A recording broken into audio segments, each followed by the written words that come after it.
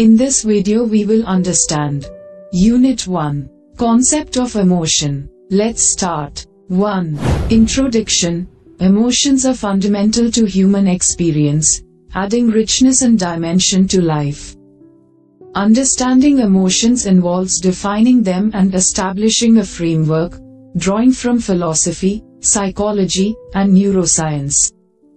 This unit will focus on principles accepted across disciplines and supported by scientific evidence.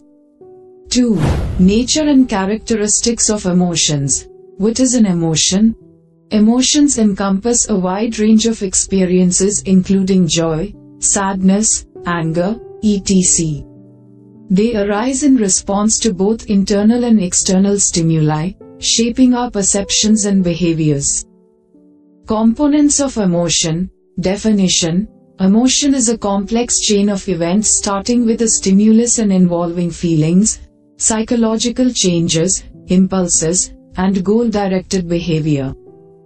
Definitions by experts. Woodworth, 1945, describes emotion as a stirred-up state involving feelings and observable physiological changes. Morris, 1979, defines emotion as a complex affective experience involving physiological changes and behavioral patterns. Key aspects of emotion. Physical arousal in the body, such as changes in heart rate and hormone release. Motivation to take action, seeking pleasure and avoiding pain. Influence of sensations, perceptions, and thoughts on emotional experience. Variation in emotional intensity, from mild to intense feelings.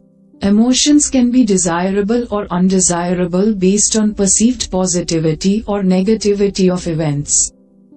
Differentiation from feelings and moods. Feelings, private emotional experiences or self-perceptions arising from emotions. Moods, lower intensity, longer-lasting emotional states not necessarily tied to specific events. Functions of emotions. Intrapersonal functions, guide behavior, aid decision-making, promote self-care, and facilitate creative thinking and judgment. Interpersonal functions, signal feelings to others, manage relationships, and aid survival through emotional communication. Social and cultural functions, contribute to societal cohesion, cultural norms, and regulate emotional expression within different contexts. 3. Components of emotions. Affective component. Subjective feeling or awareness of one's emotional state. Cognitive component. Involves assigning meaning to emotions and understanding their impact. Physiological component. Bodily reactions accompanying emotions, such as changes in heart rate or sweating. Motivational component. Drives specific actions or behaviors in response to emotions. Expressive component. External display of emotions through facial expressions or body language to communicate with others. 4. Types of emotions. Primary and secondary emotions. Primary emotions are basic, universal, and automatic, experienced across cultures and social contexts. Robert Plutchik identified 8 primary emotions: fear, surprise, sadness, disgust, anger, anticipation, joy, and trust. Primary emotions vary in intensity and can be represented as layers on a color wheel. Secondary emotions arise from combinations and layers of primary emotions and may be culture-specific.